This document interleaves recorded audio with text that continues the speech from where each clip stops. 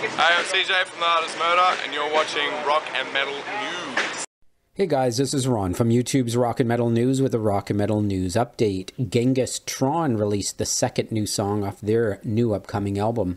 The album is titled Dream Weapon. The new track is titled Ritual Circle, and you can hear it now on YouTube in the link in the description of the video, or pick it up at digital retailers and streamers. The band stated, Ritual Circle embodies that for me, it still takes me to another place whenever I listen. Find some headphones, turn it up, and zone out.